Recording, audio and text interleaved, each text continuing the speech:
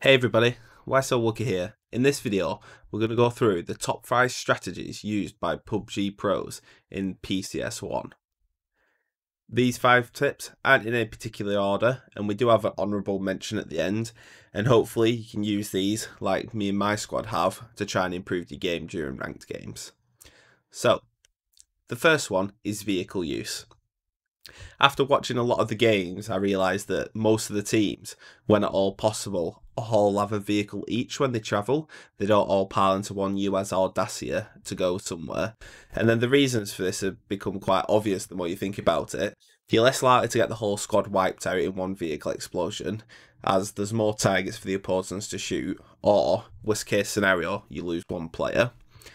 You can use the vehicle as cover if the ring moves into a field at the end, for example, so you make your own hard cover, which can be pretty useful. You can approach enemy occupied towns from multiple angles with the vehicles, which can cause confusion if there's anybody defending them. And like I said, we've tried this in my squad and we've found some quite good success.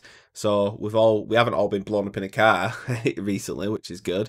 But also we've had a couple of rings that have gone into fields and we've just driven the cars in, made some barricades alongside rocks and trees, and then used smoke grenades to plug the gaps. And we've done quite well doing that. So it's definitely something I'd recommend checking out and adding to your strategy list for your squad. The second one is weapon loadouts. Most of the players, if not all of them, by the time mid to end game comes around in the PCS1, the primary weapon was either a barrel or an M4, as they seem to be the most competitive full auto weapons. And also, it's a similar in ranks as well. So one of the reasons that these are the most competitive weapons is because in ranked and competitions like this, a lot of the gunplay takes place at medium range, not always close range.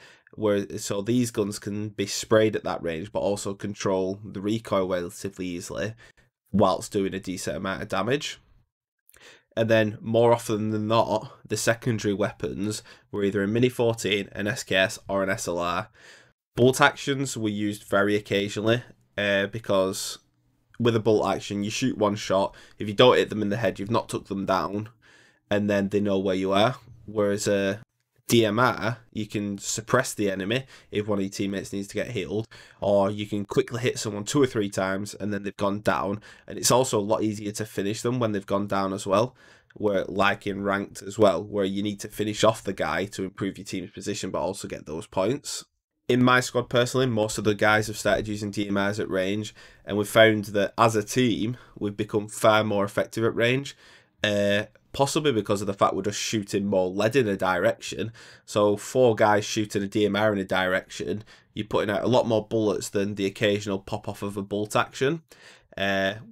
So it's like, I might hit the guy, my teammate might hit him, and then the third teammate might hit him, and then he's downed.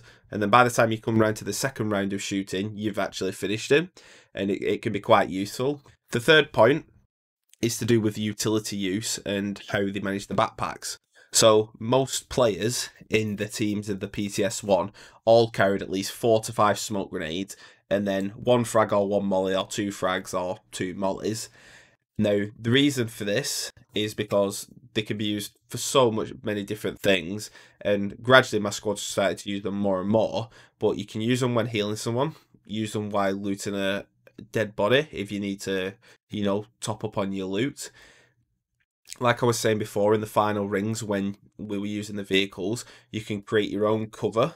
So sometimes you might be fighting a team in front of you, shooting them, and then bullets start coming in from the left. You can whiz a load of smokes on the left to create like a barrier, a visual barrier essentially, which gives you time to either finish the first team you were fighting or maneuver your position to somewhere with better cover.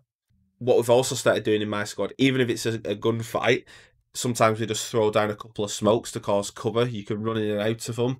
They lose track of you, and it can make flanking round that much easier because they're distracted by the smokes.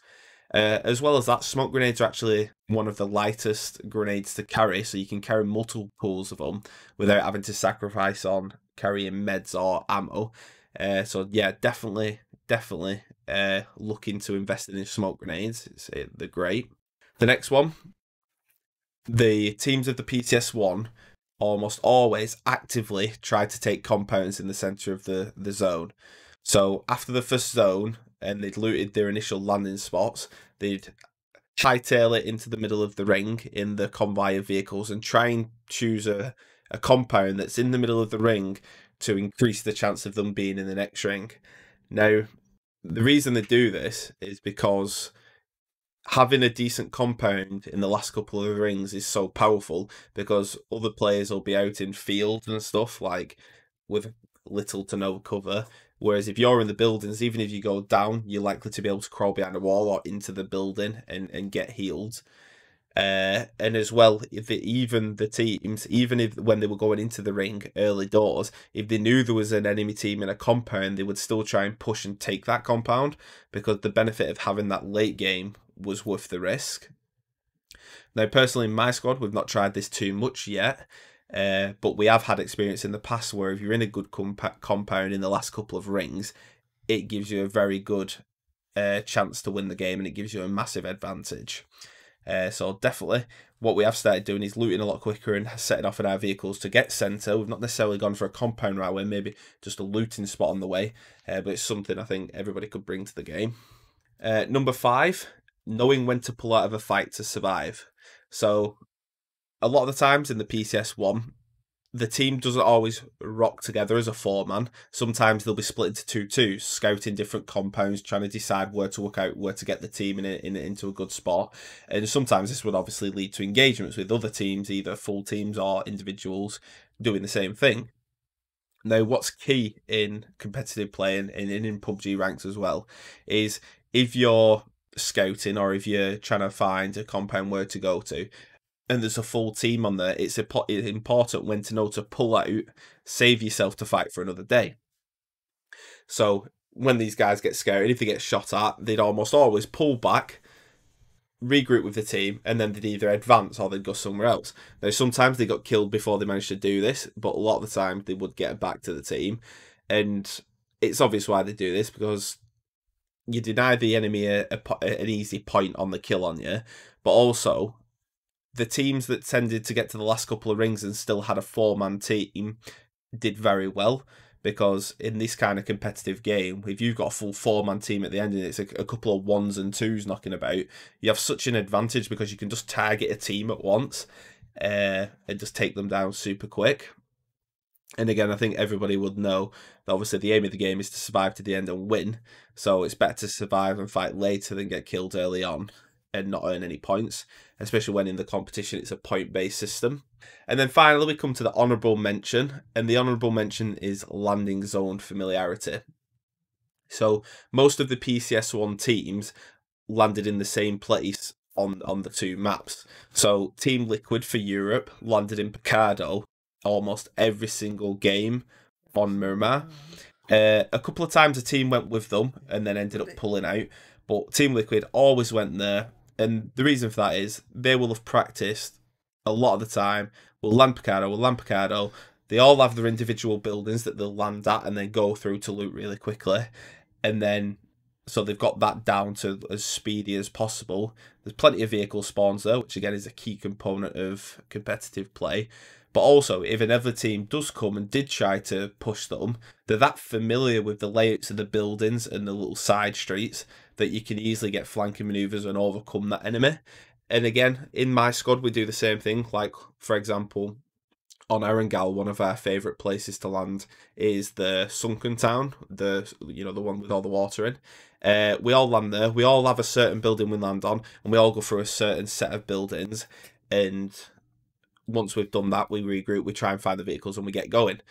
And we have the same thing on the other maps as well. And I feel like landing somewhere where you know is going to give you a better chance of surviving to that mid-game if there are enemies there, just because you're that much more familiar than potentially the other guy in that area. So it's always something worth thinking about. And that's it. That's the top 5 strategies used by the pros in PCS1, with also an honourable mention. Hope you found this video useful, and hope you can implement some of these strategies into your own game. If you did, consider liking and subscribing to see more. Wookie out.